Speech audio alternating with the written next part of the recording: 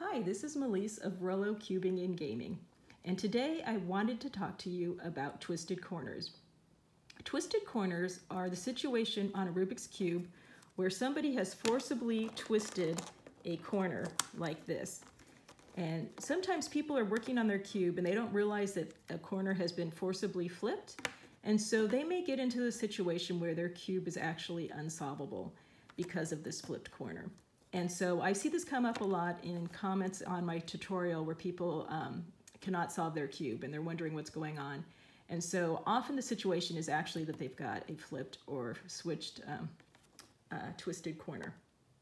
So I'm going to show you how you can easily tell if that situation is happening on your cube.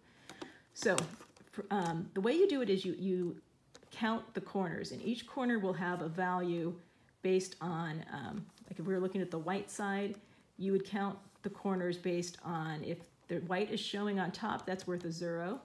If the white is showing on the right side, that's worth 1.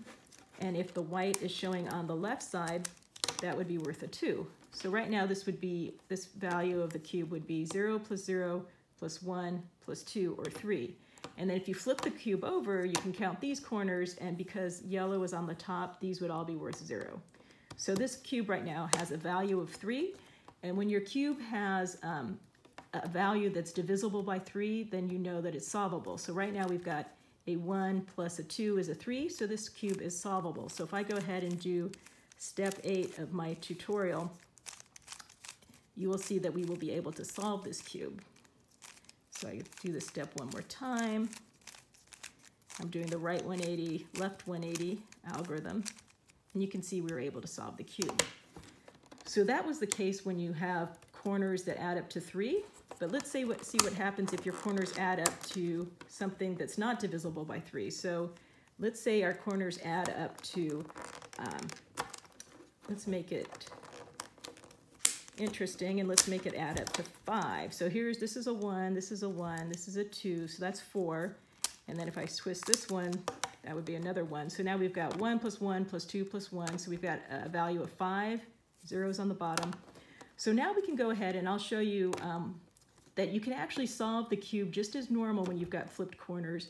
And you can tell that you've got trouble by counting your corners. At any step along the way, you could count your corners and you could realize there's a situation, but it won't actually show up in your solve until you get to the very final step, what I call step 8 in my process. And that's where you'll find out that you're just going around and round and you cannot solve your cube. So let's go ahead and solve this cube just using my normal method that you can check out on my tutorials on how to solve the Rubik's Cube. So I won't go into details what I'm doing there, but I'm just going to go ahead and solve this cube. So I'm going to place these white corners, and you'll see that even though I just flipped all those edges, I'll be able to do a normal solve for this step, where I can still put the white corners in place. And so I'll go ahead and do that. Let's put this corner up here, and let's bring that corner out of the way. And let's place this final corner. So you can see I'm able to go ahead and place my white corners even though I had flipped them all.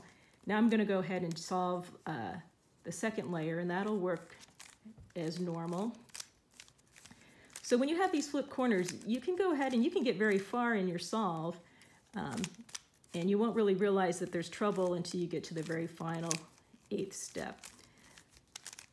But I'm going to show you how along the way you can check your corners so you can tell if you are in a situation where you've got some flipped corners. Okay, here's our final edge piece. So here we're about to solve the second layer. Okay, we've solved our second layer. Now we're going to work on solving the yellow layer. And here we could do a count right now, and you would see that we still have the situation where there's 5, a count of 5. So this one counts as 2, this one counts as 0, this counts as 2, and this counts as 1. So 2 plus 0 plus 2 plus 1, that's a count of 5. So you can see we're still counting 5. So we can go ahead and do our step where we're going to make the yellow cross. And that'll work just fine, even though we've got the twisted corners. So we'll go ahead and do that. We made our yellow cross without a problem. Now we can do our T. That's we can solve our t without a problem, so we'll do the right 180 algorithm. So that solves without a problem. Check out my video to learn how to do this if you don't already know how. And so now we're on to step 7. So this is where we place the corners and we get the right colors in each of the 4 corners. And again, you can solve this without trouble, even though we have the flip corners. So here I'll go ahead and do the lefty algorithm, and you'll see that we're able to get our corners into the right place. So here we've got it. So we've got this has got the right colors for this corner. This one does 2, this one does 2, blue and red, this one does 2, blue and orange. So we've placed all the corners, we've finished step 7. So we might think that we're in great shape, but if we checked our corners, we'd find that we still have that situation where it adds up to 5. So here's a 2, a 0, a 1, and a 2. So we're still adding up to 5.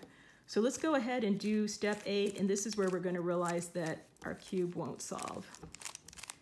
So I'm doing the right 180, left 180 algorithms, and you'll see that we're going to keep getting either a 5 or a 2.